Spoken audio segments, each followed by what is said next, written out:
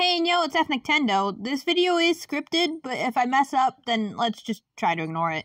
So there's no easy way to say this, but this is the final video I'll be uploading for my Tomodachi Life series on YouTube, most likely. Allow me to explain, as this is for a couple reasons.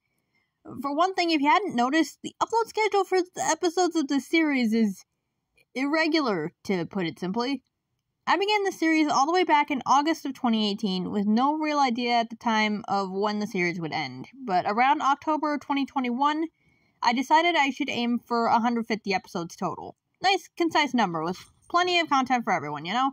This was my main source of motivation to continue this series for a while, as back in January of 2019, my desire to continue this series was already starting to tank, and we hadn't even gotten to 20 episodes yet. Before deciding to go for 150 episodes, I had to come up with a lot of excuses to continue.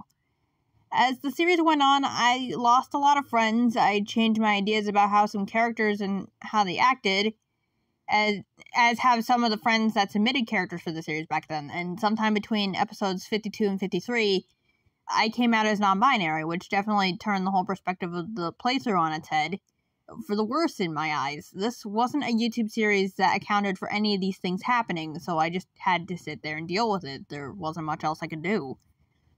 To summarize what happened as best I can, this series outdated itself, and it outdated itself fast. It makes looking back on the earliest episodes very difficult to do, as it's not just me that is bothered by how the series went early on. I'm sure my friends aren't exactly fond of a lot of it either. The breaks between episodes just got longer and longer because I didn't want to put out anything that I didn't believe in anymore, and I still don't because I just don't enjoy it anymore.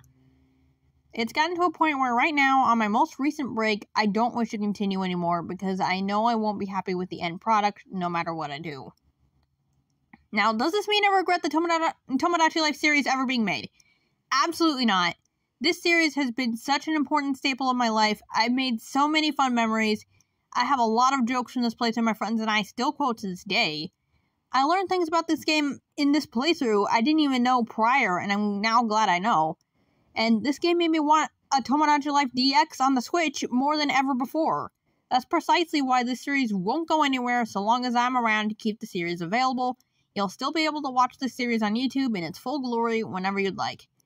But what I'm trying to say is, while I love this game to bits, and I'm glad I started a playthrough on YouTube in the grand scheme of things, I'm simply too tired to think of this game as a chore, and would like to think of this game as a game again.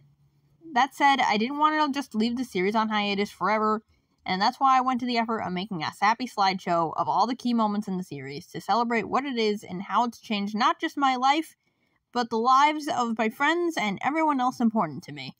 This is indeed a premature goodbye to the series, but I still want to end it on a good note. Thanks for watching Tomodachi Life.